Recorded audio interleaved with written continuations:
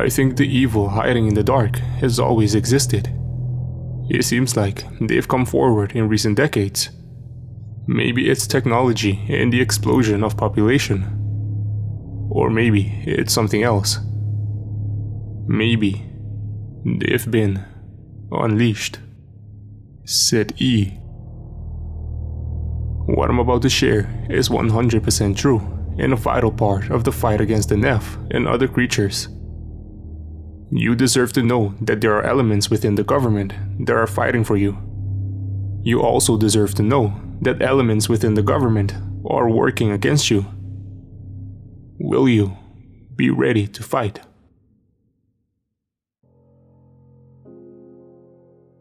Day 2, Afghanistan, 2009. I dreamt the most vivid and lucid dream the night after we killed the beast. I was dead, standing in some unnatural place. It was pitch black, stretching for an eternity. The only light in this place emanated from my body. I felt like I was floating, like my body did not physically exist. I ran in every direction, screaming for help, never seeing another soul or light. I finally gave up, sitting down, ready to spend eternity in isolation. I suddenly began to sense the same fear and despair that I felt in the presence of the giant we had killed. Please, God, no, I thought. On cue. The giant walked out of the darkness. It looked the same, but its eyes were now yellow with red pupils. It bent down to look me in the eyes, licking its lips and giving me a look of disgust. You sent me to this place, you and your filthy god.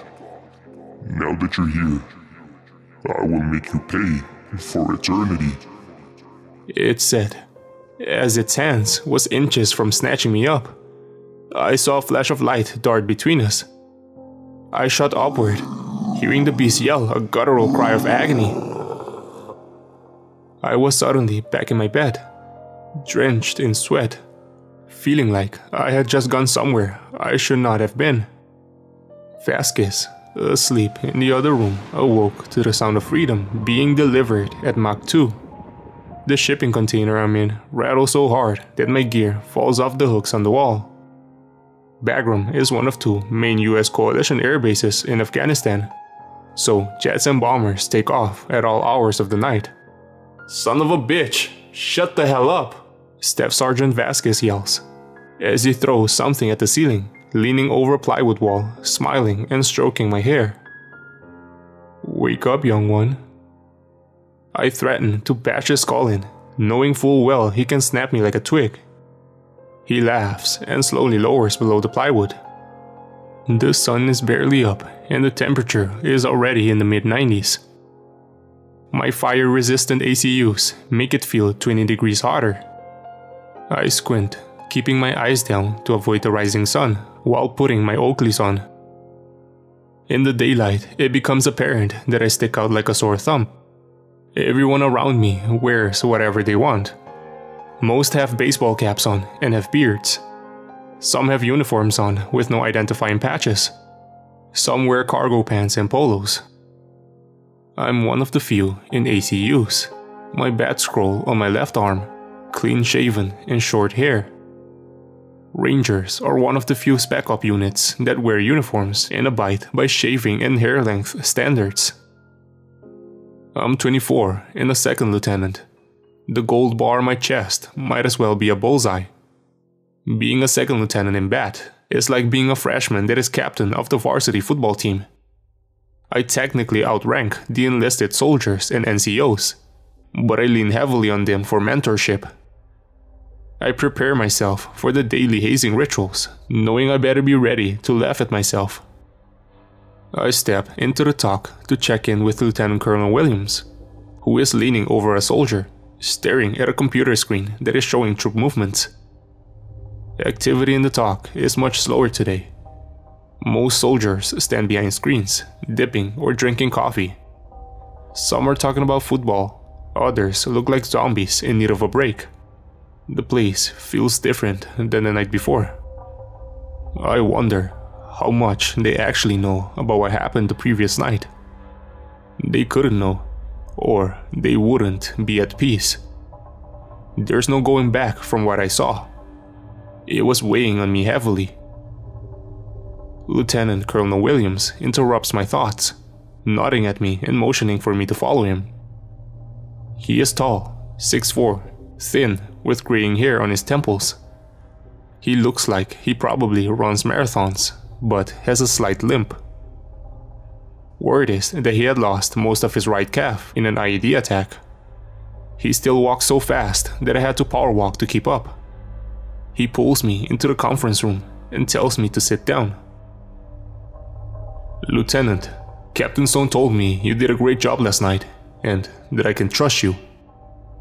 The way he said, "trust you," led me to believe there was more behind what he was saying.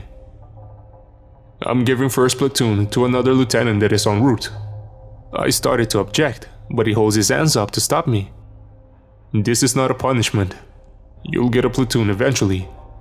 For now, you're taking over the PSD team, and you'll augment some of the team guys while they're recovering from the last few months." He gives me a look of reassurance that lets me know there is more to this. I thank him and accept my fate. He tells me to get unpacked and settled, and that he'll find me for my next mission. He hands me a phone, saying, "It's secure. Well, it's secure from the Hajis." I wonder what he means by secure from the Hajis. I didn't understand who else we needed secure comms from at the time. I leave the talk dejected. PSD are the 3 letters that most don't want to hear when deployed. PSD stands for Personnel Security Detachment. It's the military's less fancy version of what you see the Secret Service doing on TV. It's a great job when you're in garrison. I've planned and led the security for multiple presidents and even for the Queen of England during visits throughout the West. But while deployed, I want a platoon. I want to be the blunt instrument, not the bulletproof vest. I couldn't shake the feeling I got from him though. He was trying to tell me something. And telling me I was augmenting team guys was really strange. That's not typically something an officer would do. We're leaders and managers, not extra guns. Also, team guys normally don't get augmented unless something catastrophic happens. The next month went by in a blur, as I spent 16 hours a day escorting general officers and high-ranking politicians around Afghanistan. I sat in on meetings that decided the fate of the nation. I fought through a couple of attacks on our principals, narrowly missed a VB-IED, and even took a round to the arm. None of it seemed to matter though. It wasn't even exciting. I spent most days thinking about what that giant was, and thinking that I should be hunting the real evil of this world. It's like the Neff left a scar on my soul. I couldn't shake it from my thoughts. And where the hell was David in 357? He said he would talk to me about the giants they killed. But I haven't seen them since my first night in country. Then, something happened that changed my life. Forever. A few guys walk into my office. 2 of the guys look completely out of place. They have khakis and black polos on that say CBTI. Both are a bit plump. They aren't CIA operatives and clearly aren't soldiers. The third is a spook. He has on cargo pants, a black polo, and a black cap. He has the look. Spooks stick out like a sore thumb. The spook shakes my hand and takes his cap and sunglasses off, introducing himself as Jake. He looks like a legitimately good guy. He has balding gray hair, is about 5'10", and has the friendliest smile you'll ever see. He looks like everyone's favorite uncle. He isn't being distant and isn't talking to me like I'm retarded. A far cry from the CIA asshats that I had interacted with thus far. He looks me in the eye and says, "Mike, I'm going to be needing you and Vasquez for the next couple of months to run security for an operation we have going on." It's jarring to hear my first name. As far as I know, only Lieutenant Colonel Williams is aware that my name is Mike. I try to hide my angst and ask, "What for, sir? What's the mission? I need to run it by Lieutenant Colonel Williams since we're the only dedicated SOCOM PSD team in the area." "Absolutely, run it by your boss, but it's already been settled. He's aware," he says. He's avoiding my question about the mission. "What's the mission entail? I've got a 10-man team, so I need specifics to allocate the proper number of personnel," I said. Jake responded, "Just you and Vasquez. These gentlemen will fill you in on the mission." He gets up and gives me a very nerdy fist bump, smiling, and says, "I'll see you boys at 1900. Meet me at the helipads. We're going to be working nights." He then walks out of the talk without glancing back. The other two guys fill us in on the basics. We're going to be dropping orbs around the country to test out a new technology we developed. I know at that point to stop asking questions. I'm not going to get anything from them. They leave the talk and Vasquez gives me a funny look. Who the hell were those two? I ask. Jake is clearly a spook, but those two look like they work at my uncle's engineering firm. Vasquez filled me in on CIA contractors. The three-letter agencies hire a lot of civilians for technology development, implementation, and intelligence gathering. CIA contractors are much more rampant than you realize. If you have worked at a major engineering firm or technology provider to the DoD, then you've worked with or for someone that has been contracted by the CIA at some point. You've clearly picked up the distrust between the Spec Ops community and CIA. It's not always that way. There are a lot of great CIA agents that try to take care of us. The problem is that the majority of joint CIA Spec Ops missions leave one side wanting for intel, and that's always the Spec Ops side. We're generally treated like blunt instruments, whose only value is to hammer the nail. I would distrust them, even if they hadn't fucked us over by failing to inform us of the giant. Our missions and core beliefs are just vastly different. The Spec Ops community works in the shadows to eliminate threats to the United States and our allies.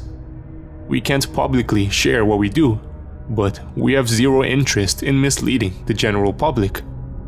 I don't want you to have to worry about the evil people and creatures of this world.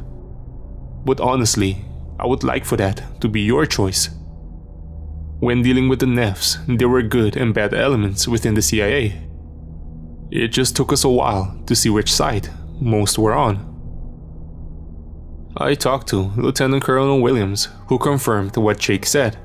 Vasquez and I were tasked out to Jake and his team for the next couple of months. He said something strange as I was leaving the talk. "LT, Jake is one of the good guys. Trust him entirely and ensure he comes back in one piece." I step out into the bright sun, throwing my patrol cap and Oakleys on. I stare off into space, thinking about what he said. Why would he tell me a CIA agent is one of the good guys, and to trust him entirely? Aren't we all on the same team? The CIA can be dicks, but they're still on our side, right?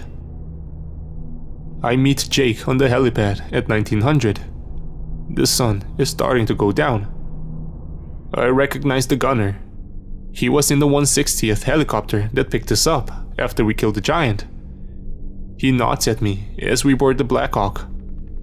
The rotors push us upward, the helicopter rocking forward a bit as we lift it to a few hundred feet in seconds, the nose stabilizing as we speed forward.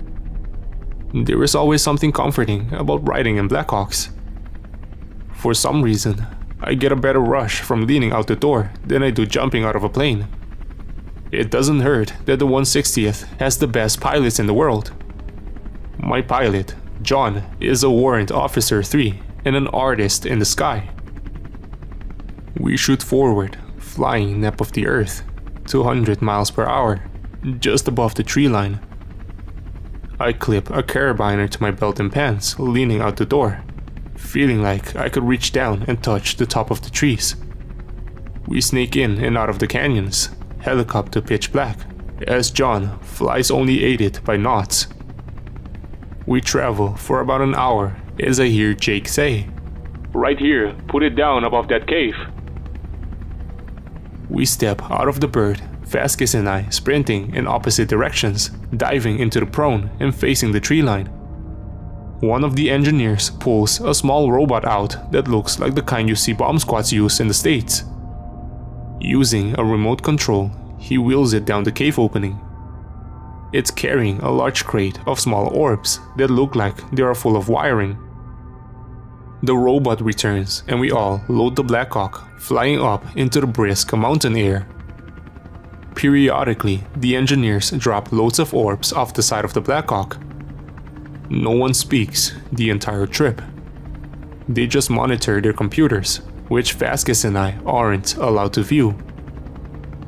This happened every night for the next couple of months. For 12 hours, we headed out over the countryside, dropping orbs and sending the robot into caves. I had no idea what the hell was going on. Vasquez and I were frustrated because we were wasting valuable time in country staring the tops of trees and pulling security for a robot. Most nights, we didn't even return to Bagram. We landed at some desolate FOB, leaving from there the following night. Jake would smoke cigars with me after missions. He would talk about his family back home, or about how he joined the CIA to protect America and reveal the truth. Truth with a capital T, he would say. He had a necklace, a crucifix with rosary beads that was always wrapped around his wrist. He constantly fidgeted with the crucifix between his fingers. It was like he was always nervous of some unseen force. He would talk to me about my high school, which made me supremely uncomfortable at first, because no one knew where I had gone. It was a private Christian high school in Missouri. He'd talk to me about how I played football and basketball there. We'd have philosophical debates about Christianity, since he was Catholic and I was Protestant. Always respectful and always interesting. I'm not sure when it happened, but he became like an uncle to me. At the end of our conversations, he would always pause and look me in the eye. He wanted to tell me something about the mission, but just couldn't do it. One night, once we were nearly complete with the mission, he came to my hooch late at night. It must have been 0200. The only activity in the COP was soldiers pulling security in the towers and fighting positions. He tells me to ditch my electronics and rubs some sort of wand over me like security in an airport. We then walked outside the COP, which makes me highly uncomfortable. We aren't exactly in Missouri. He walks over to a shallow cavern and drops a few of the orbs we had been leaving around the country. I watch as a small green light comes on each one. They suddenly roll forward, spacing out and coming to a rest at opposite ends of the cavern. Sitting on a rock, he pulls out his laptop and motions for me to look. It was the cavern we were sitting in. It was like staring at a 300-degree picture online. The cavern was completely mapped out. He moves the joystick, steering his way around the cavern. I could see in great detail the granite walls and even the small bugs that were flying around, frozen in mid-air. It finally dawns on me as I look at him. Holy shit, we've been mapping the caves of Afghanistan. Yup, it's not perfect. Some of the deeper caverns have dark spots, but it's a start. My team thinks we've covered about 30% of the cave systems. He says. I'm blown away. This is going to be huge. Bin Laden, Al-Qaeda, the Taliban. We're going to make some major progress in the war on terror. He looks at me and raises his hand above his head, just like Captain Stone had before battling the giant. "Think bigger," he says, grabbing his computer and heading back to camp. The next morning, Jake grabs Vasquez and me, telling us we're going to see a friend. We borrow a vehicle from the Kiwis responsible for the area, driving into a tiny village a couple of hours from the COP. Jake dismounts, motioning for us to follow him into a small home. An elderly Afghan man, long white beard, head wrap on, smiles, saying something in Dari. Jake gives him a hug and responds. We sit down at a table full of traditional Afghan foods. We spend an hour with small talk, Jake translating the entire time. The Afghan elder finally says, "You have new friends. You want me to tell them about the beast?" Jake nods, looking at me. Asadi is the elder of this village and a dear friend of mine. He led me on the path I'm on. He introduced me to the giants when I was about your age, he says. Asadi begins his story, Jake translating. My village has always feared the beast. We have always feared the night. We all go inside when the sun sets, even pulling our animals into our homes. He motions toward a goat that is standing outside. The beast has always done what it wanted. No man could stop it. When I was a young man, I thought the elders were just trying to scare us. I had never seen the beast. So, two of my friends and I went to explore the countryside at night. It felt very freeing to no longer fear the stories of my elders. We explored for hours, enjoying the cool air of the night. The grass was wet with dew as we ran up and down the hills near our village. His facial expression changes to sadness. We are at the top of one of the Forbidden Hills when we were overcome with a terrible smell. We were all frozen in fear. We feel it in here. He points at his chest. Suddenly, a very large man, like two of us, grabs one of my friends. My friend screams in pain and fear, the beast crushing him, his bones loudly popping. The creature then bites down on my friend, ripping his body in half. He chews the top half, loud cracking with every bite. He swallows and drops his legs on the ground. The beast looks at me, speaking in a language I do not understand. The only word I recognize is my name. It then grabs my other friend, smashing him flat on the ground, blood pooling underneath. The giant stands over me and yells like a lion. It then grabs what's left of my friends and walks off, chewing on one of their legs as it goes. The elder is crying at this point. He says, I waited every night for the beast to come back for me. Some years, we heard nothing of it. Some years, entire families disappeared from their homes. We always felt the ground shaking and heard the roar like a lion. Every time, I heard my name yelled between the splintering and cracking of homes being destroyed. I was always too afraid to reveal myself. I can still hear the crunching of my friend in its mouth. He then looks at Jake with a small smile. Until Jake and other Americans found and killed the beast many years ago. I've slept soundly for many years now. We thank Asadi for the food and give him gifts. Jake gives him a hug and says the Pashto word for friend as we leave. We head back to the COP, not saying a word. All I could think of was the giant's yellow eyes. My heart pounding with rage for the innocent people of Asadi's village. The next morning, Jake informs me that we're done mapping for now. He puts his arm around me and walks me around the corner of the sleeping quarters. Mike, I've enjoyed our talks. I informed Lieutenant Colonel Williams that you and Vasquez did an awesome job, and that I trust you entirely. He reaches out and slides something in the breast pocket of my ACUs, saying, "Go see Lieutenant Colonel Williams," before closing the Velcro. "John will take you to him. Lieutenant Colonel Williams has a new mission for you. Welcome to M." I must have looked extremely confused.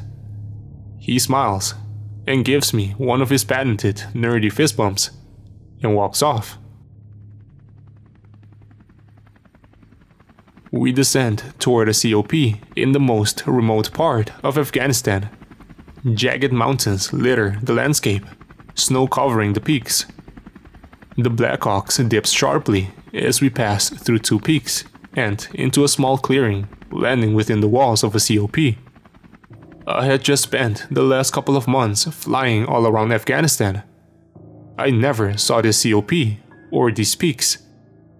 I had no idea where we were. It was placed in the most counterintuitive fashion possible. It was at the base of a hidden pass, sheer cliffs all around. There were only a few pilots I knew that would risk landing in a place like that. And we were low on the ground. An enemy ambush would leave us defenseless. The rotor slowly winds down as we step out of the chopper. David is there to meet me. He has a huge smile on his face, which is weird for team guys. His patrol cap off, only his kippa covering his head. "Welcome to FOB Exodus," he says, nodding at the helicopter and door gunner. He grabs my bag from me and ushers Staff Sergeant Vasquez and I toward the TOC, which looks like every other shitty TOC in a desolate outpost. Maps and TV screens littering the walls, soldiers sitting at tables, monitoring radios. The odd part is that two huge team guys stand in the back of the TOC, each at the low, ready with weapons. "All good, guys," David says. They push the shelf to the side. It makes a loud, grinding noise as it begrudgingly slides across the floor. Where the shelf used to be is the staircase. "I hope you're ready to be tortured," David says, with a smile. He motions for us to follow, leading us to a door at the bottom of the stairs. He knocks 3 times and waits for a voice to call him in. I follow him into a large conference room with a huge table in the middle. Lieutenant Colonel Williams stands in front of a TV screen, conducting some sort of intel brief. A dozen guys sit at the table. I recognize Captain Jones, a few team guys, and a CIA agent from backroom. There were a few SAS officers, 2 Brits and an Aussie, a Canadian GTF-2 NCO, and an Afghan commando. On the end sat an Israeli commando, who I would later learn served in CRA. The wall has TV screens, dry erase boards, and corkboards. All are littered with pictures of creatures. Most look like the giant we killed, labeled Nephilim or Rephaim. Other terrifying creatures litter the wall. There are maps with red tracks signifying targets. One corkboard has pictures of what look like angels and Greek gods. It's labeled Watchers or Fallen Angels. Staff Sergeant Vasquez takes a seat at the table, winking at me and smiling.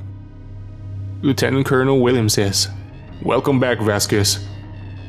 He turns to me and says, "Welcome to Task Force M.